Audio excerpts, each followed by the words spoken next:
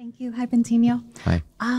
Okay, so I'm getting better at the not comparing myself to others. I have work to do, but I'm getting better every day. I'm good with that. What my thing is comparing myself to myself. For example, a big thing of me coming here that's been a big motivation for me is I've just had it so in my head, I want to compare myself now to how I was the last time I met you in 2017. Like that was always a thing in my head. And is it useful in helping me to know myself, or is it in the same category as me comparing myself to others? Well, is there judgment involved? Sometimes, not always. All right. Well, can you eliminate the judgment part? Working on it. Working on it? So you must not really want it? No, I do really want it. In other words, you still perceive at least some benefit in judging yourself. What's the benefit in judging yourself? What's the perceived benefit in judging yourself?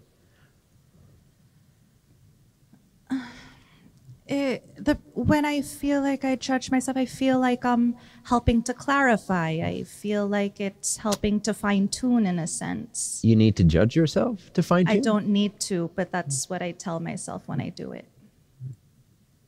So, but what's the real perceived benefit? None. None. None? Well, No. the perceived benefit is there. The actual benefit might be none. Right. The perceived benefit is the clarification and the weighing. And well, I doubt it. Because you know now that's not the case. You just said no, but that's what I tell myself. So it's no longer your perceived benefit. So what benefit do you still perceive in judging yourself? You got to dig a little because this is unconscious. And this goes for everyone. What's the perceived benefit in judging yourself? What does the subconscious mind believe it can secure, get out of that, and so forth? Preservation. Sorry? Preservation. Preservation of right. what? Me? What's me? I am. Preservation of I am? The preservation. Through self-judgment? It doesn't make sense. Yeah, you're right. It doesn't, okay. no. I'm going to sit down. No, don't sit down. Did you just judge yourself? So what was the perceived benefit in doing that? Right now? The perceived benefit in doing that right now was to avoid further... To avoid further weirdness, yeah. Weirdness? Can you be more specific?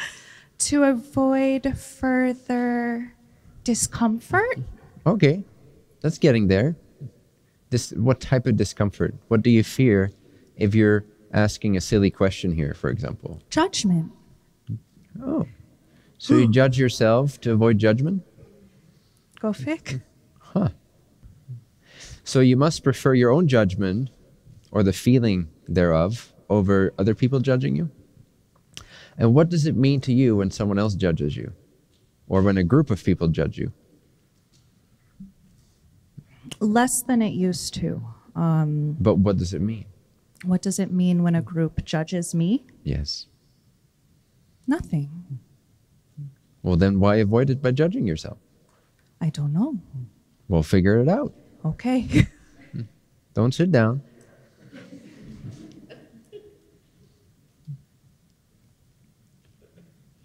It's not rocket science. What does it mean to you when someone judges you?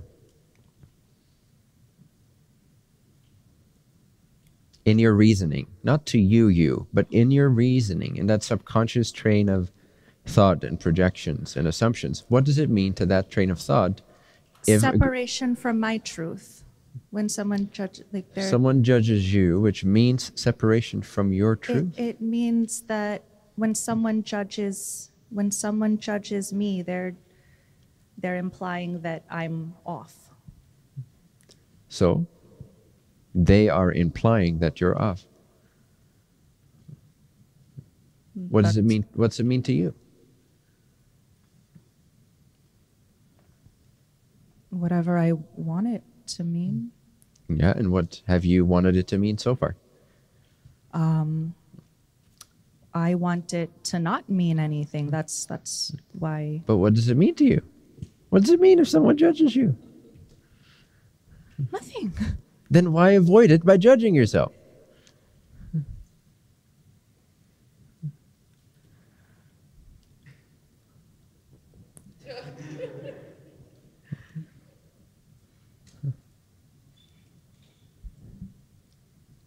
What does it mean? I don't know. Well, dig deeper. What has it meant throughout your life subconsciously? This is why you got to dig a little bit. It's not fully conscious yet. What has it meant to you? What's the significance of other people judging you? What does it mean? What does it imply?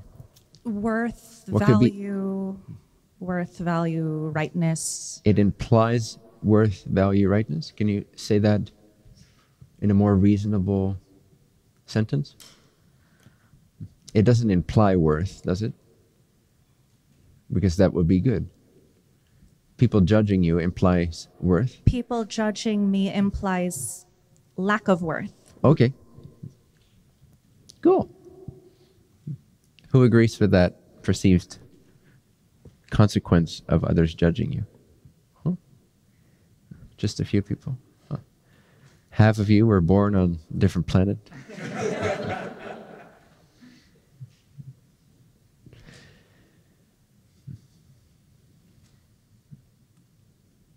So if other people judging you, to you implies a lack of worth. So you've given your power away, first of all, right? You've given your self-worth away. You've made it dependent on what other people think of you or claim about you. You can see that, right? Because you just stated that. So then what's the perceived benefit in avoiding it? The perceived benefit in avoiding it would be to keep that worth and To keep the worth. To not risk any of To it. not risk to lose the worth. Right. Great. So that's why you judge yourself. Even when you know there's no real reason for it and it doesn't really benefit you. But there's a sneaky little assumption that it does benefit you. We don't do anything that we don't perceive as containing benefit. Impossible.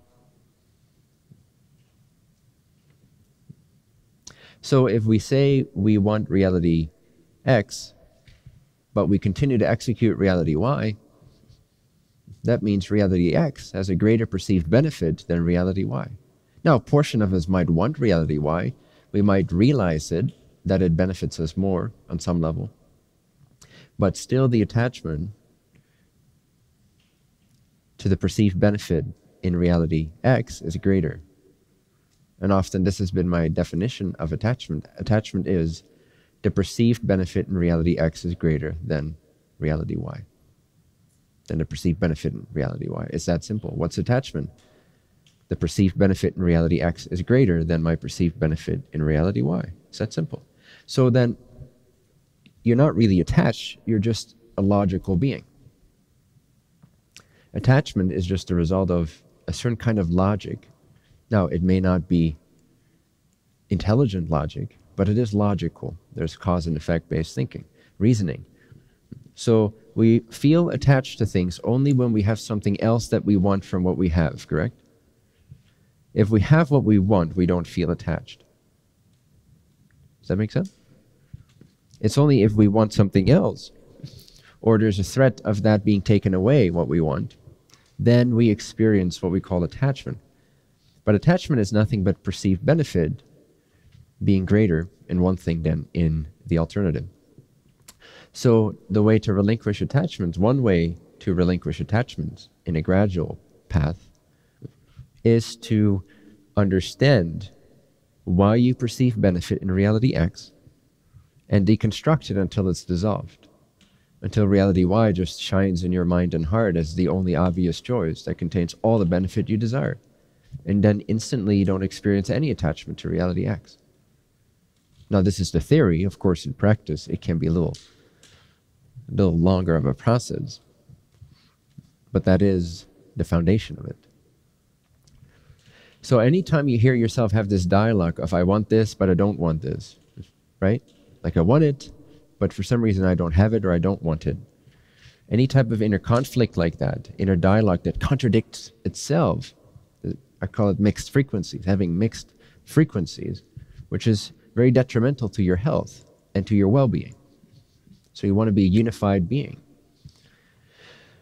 So then typically I encourage you to investigate as to what is the benefit you perceive in the thing you know is no longer serving you.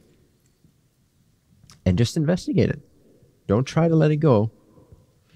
Don't try to force yourself to let it go. You can sometimes, but just investigate what benefit you perceive is still there and deconstruct it until it's like obvious. And one of the ways to deconstruct it is keep asking yourself, okay, and then what? Okay, but I think that this will give me that. Okay, and then what? Well, then this. Okay, and then what? Okay, this, then. Okay, and then what? And before you know it, you're like, yeah, I don't want it. Because every time you keep asking, and then what, it ends up into disaster anyway. Impermanence. Thank you. And so that's also a way to relatively gradually increase your maturity for self-realization. Because self-realization is the result, just like anything else. Getting a house, getting money is the result of desire. I mean, there's other components involved, but the core of it is desire, will, wanting it, willing it, desiring it, right? So, same with self-realization. If you want to recognize the I am for what it really is, you have to perceive there to be greater benefit in the recognition of I am as it is than in anything else. And then naturally. And so naturally suffering is our great teacher, no? Because suffering basically means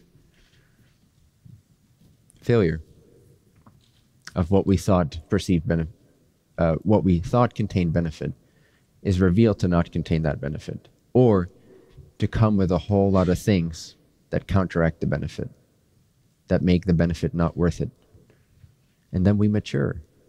Now, if we mature somehow magically by virtue of inner maturity, by virtue of purity of intent, then we can avoid a whole lot of suffering, even though that's not our intention. But we will avoid a whole lot of suffering because we're course correcting ourselves. Wisdom.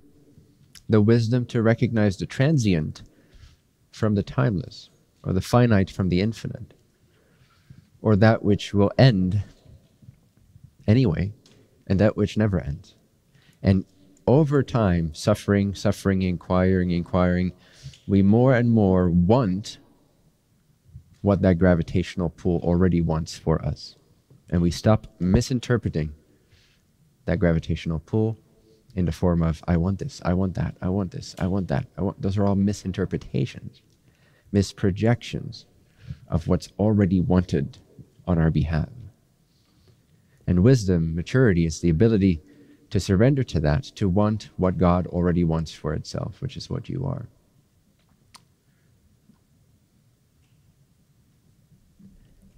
So, how does judging yourself benefit you? Do you still want it? I do not. Why? It's of no benefit. Because it's of no benefit? Sorry? Because it's of no benefit? Because it's of no benefit. And that's clear to you? It is. Good. Thank you. All right, so no need to judge yourself. No need. So next time the habit arises, you'll very quickly catch it and you're like, oh. Anything that you have seen through as being nonsensical, you can no longer believe and invest in. It's very simple. You always go in the direction that you believe contains benefit. Always. You cannot believe in something you don't believe in. Right? How do you believe in something you don't believe in? You can't. So if something, another way of saying that, if something stops making sense to you, It might still arise, the manifestation of it might arise, the temptation of it might arise, the suggestion of it might arise, the thought or habit about it might arise. But once you've seen through the illusion that it makes sense or contains benefit, same thing. It only makes sense if it contains benefit, right? Instinctively, intuitively. Something makes sense to us if it contains benefit. So if we see that it no longer contains benefit and never actually did, then we can't believe in it anymore. We can't believe in that suggestion to take that road because we know where it ends up. That's the power of the question. And then what?